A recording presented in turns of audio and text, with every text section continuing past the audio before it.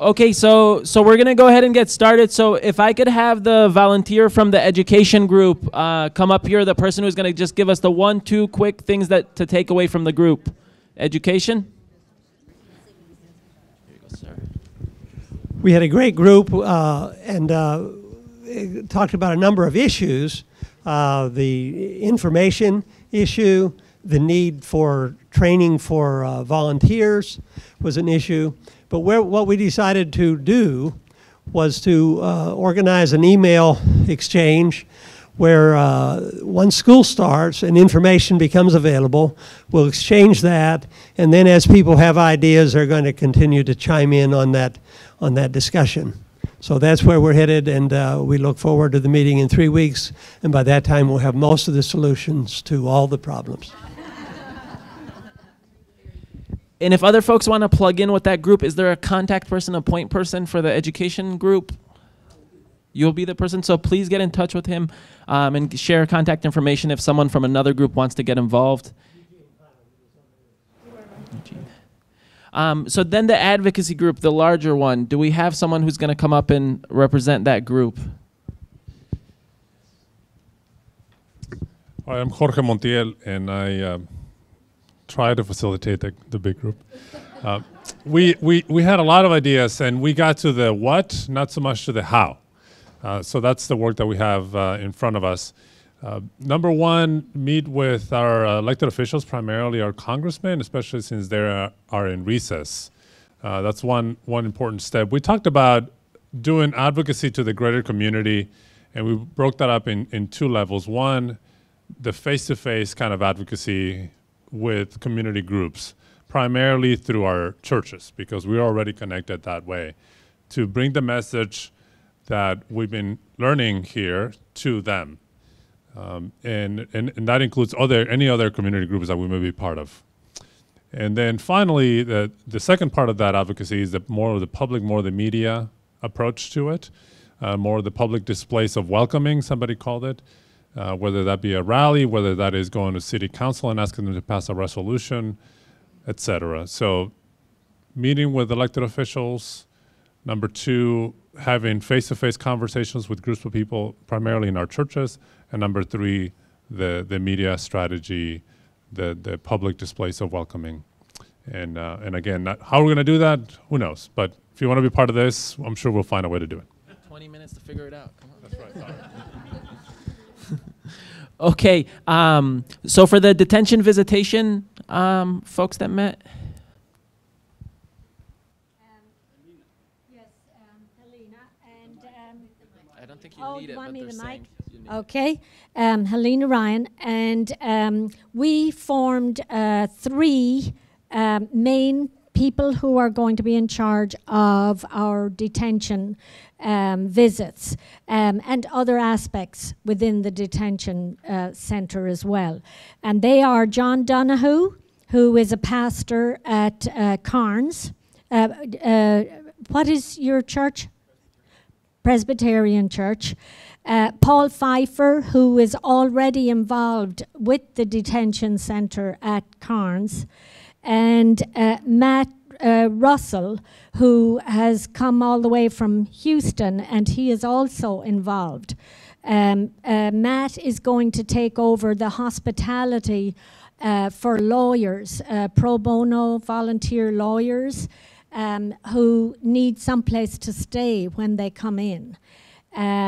So the 4 points that we've put together, our first job is to contact American Gateway and build up a relationship with them, with our group. Paul has already a relationship which will be a great help. It's already begun for us. The second point we're going to do is identify individuals that we know who want to come and visit to the detention center. The third point, we're going to have an orientation for those visitors, you know, with discussing the language and culture. and make sure that they're proficient in their visitation. And the fourth point is we will implement all this. Within that implementation, we are thinking of having a vigil outside the detention center to show support for those within. Have I left anything out? Okay, okay. Are you going to be the contact person? I think Pastor John Donahue and Paul Pfeiffer, they're going to coordinate this effort together. They are co-chairs. Very good report back. Now, saving the best group for last, the community integration one. Who wants to present?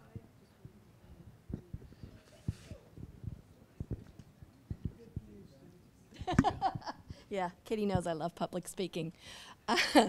Our group is very enthusiastic, and we are looking at basically 3 points to work on. One is gathering the various foster families who have these kids in their homes together for a potluck and find out what they need for us to do to support them, to help them out. The second one is to reach out to La Posada Guadalupe, where the aged out kids are, to reach out to them to see what we can provide them with teaching English, helping them with their schoolwork or getting their GED, whatever kind of help. We'll have to reach out to them too to find out what they need for us to do to support. And then following up with the third item is La Trinidad has quite a few events throughout the year, and they're a very Hispanic cultured church, and that will be inviting the foster families and the kids to different church events where they will be in a culture of Spanish speakers and get to know people and get to know some of the people from the other churches around so that they may reach out to any of those churches. Can you introduce yourself? Yes. I know who I am. I'm Susan Troll. I'm with St. Andrew Presbyterian Church. Susan, so who's going to continue to be the point person for your committee or group? We really didn't get there, but I guess since I have a microphone in my hand, So Susan, I will be glad to. I am publicly agreeing to that, yes. The third bullet. The third bullet was to have like a Thanksgiving potluck that the church is already having and inviting the different foster families with the kids and the aged out kids to attend so that they'll get to know some of the church members as well as members from other churches. So they'll be inviting, people from all the different various areas because we don't know where these guys live. So we'll be trying to pull them into churches that are close to them. I think somebody was asking what church. Was that answered? Okay. Cool. Is there another group or other folks from the health or other folks that have anything to add? Did we cover everyone? They were. Okay, so I'm going to pass it back to, I believe, Harvey to wrap up. Thank you, Mo. Education. We did that first. That was Eugene Heilman. Okay, that was, I think, the first report. Okay, looking at the clock, it's already well after. No, that clock doesn't. We're actually doing very well on time. So once again, thank all of you for your punctualness. You know, I am chronically non-punctual. So yes, I see a question. Next time we come, all these meetings, all these groups that we met, is it going to be like a sheet of paper as to what happened in each group, distribute to us when we come back to the next meeting? Good question, and I was about to say yes. And I don't have an email, so there's no way I could get an email. So what I need from you is a mailing address so that I can mail it to you with a stamp, okay? And so we'll capture that before you leave. Alyssa right here with her hand up, the young lady in the back, would love to get your mailing address.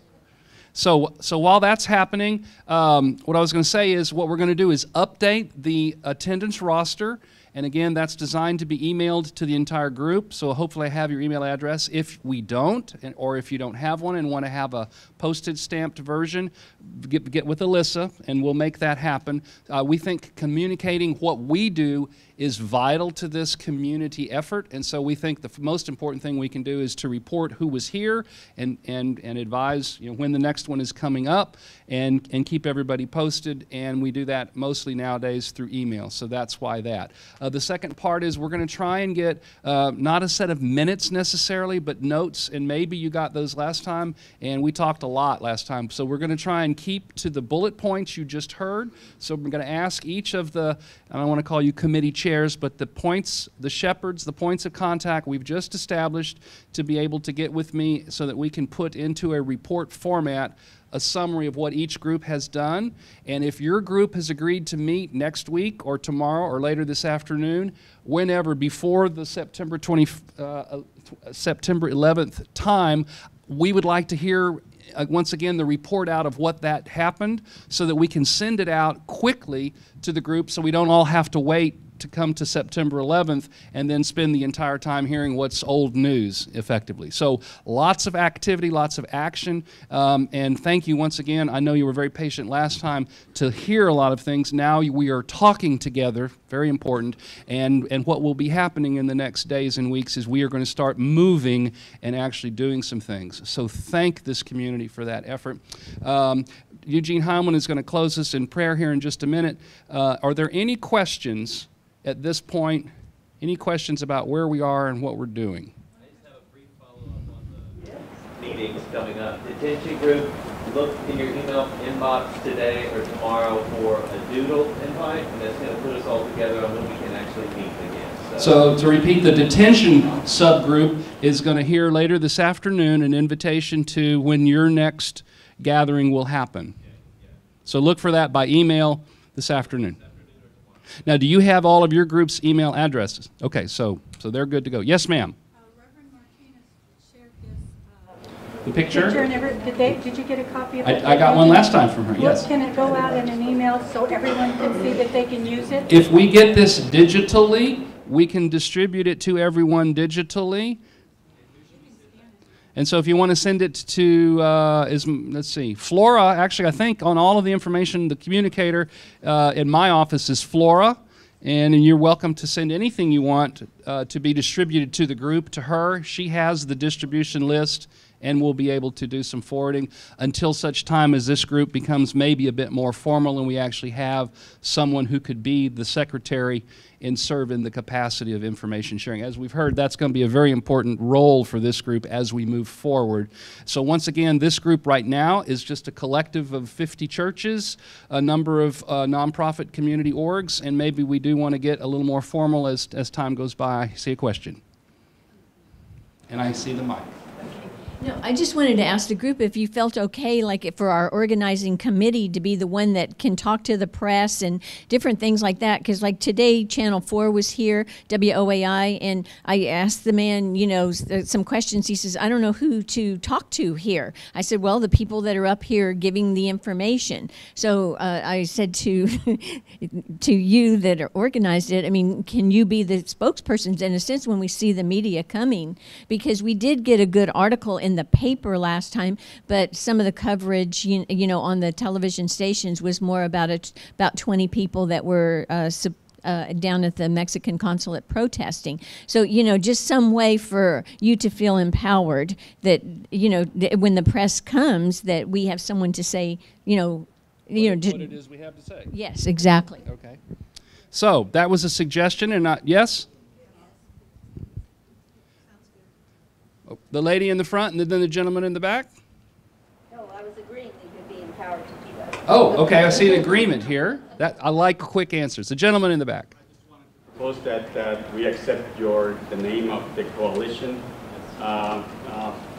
If you can repeat it for us, and if we are agreeing, I kind of like it, so I think good. That sounds good. All right, so are we to the point where we would like to do that?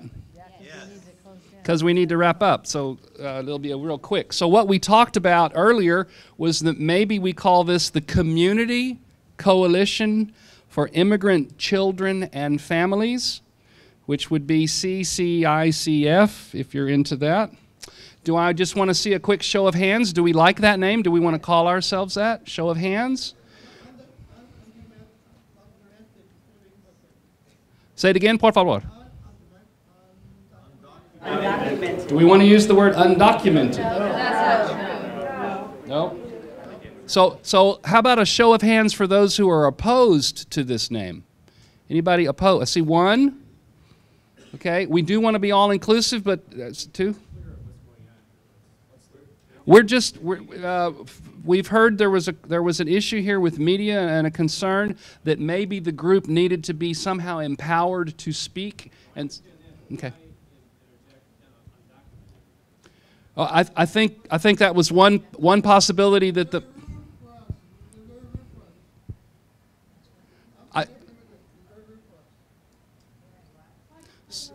So the question. So is there room for us? Is the question, and the suggestion was to add that name. And I see a hand over here. Refugee. And the word refugee. I think that's been the term that was agreed is appropriate for this group. Refugee as opposed to immigrant. Yes. How about unaccompanied? So just to repeat, there's been a suggestion to the original suggestion that maybe the word immigrant be changed to refugee. Refugee children and families. And so if we have any more discussion, then we're going to have to move this to the next meeting. Okay. So I'm willing to talk about this as long as we need to. But if there was a consensus to do it now, I would say yes. But I see maybe we want to talk about this further. So I hear that we would like to talk about this further, and I think that's appropriate. So we'll table that for right now. To get back to your question, the conveners of this, once again, were Presbyterian Disaster Assistance, and I'm that spokesperson, Harvey Howell, and the San Antonio Area Voluntary Organizations Active in Disaster, and the acting president right now is Eugene Heilman, who is also a Methodist and with UMCOR. And so those were the two conveners, but the sort of working staff has been Kelly Allen, whom you've heard from several times, who's been involved in the Presbyterian Immigration Task Force for several years now. She's been working on this for some time. And our very special workaholic, Jonathan, who is still in the room in the very back resting right now.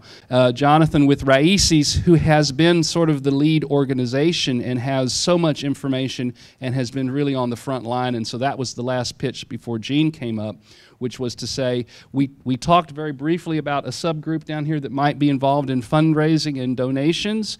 And so, from my viewpoint, if someone in the room is just dying to write a check to something or someplace, Raices looks like a pretty good place to me, and I'm going to so recommend to the Presbyterian funding piece of this that perhaps that's a great destination for some funding. They've been doing this pro bono for several months, and as you just heard, the forecast is he's going to have a busy 2015. So, if you're looking for a place to send money, that's probably the best bang for the buck that I can think of right now.